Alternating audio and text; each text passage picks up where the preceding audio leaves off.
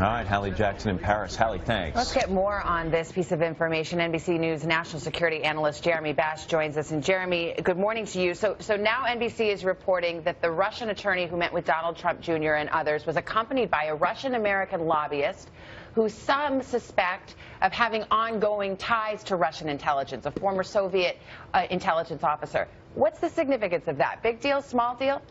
Well, this increases the likelihood, Savannah, that this was a Russian intelligence operation aimed at collecting information from the Trump campaign at that meeting and potentially influencing it. Look, this individual, if they had historic ties to Soviet intelligence, and of course that would be several decades ago, this person may have moved on from that part of their life. But if it's true that this person has current and ongoing connections to Russian intelligence, this is going to be a major lead for Bob Mueller and his investigators. Jeremy, my question is this. If you're Donald Trump Jr. and you're involved in this meeting and the news of it breaks and you're forced to reveal the email chain that led to that meeting, why at that moment don't you also reveal who else was in the room? Why are we just finding out about this?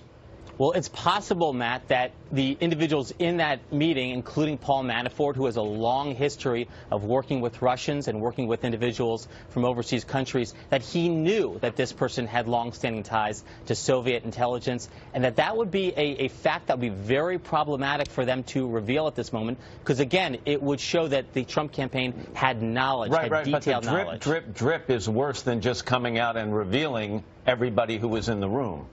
No doubt, Matt. It's clear they had a lot to hide about this meeting that they did not want revealed to the public. Jeremy Bash, thank you so much on our NBC exclusive. By the way, there's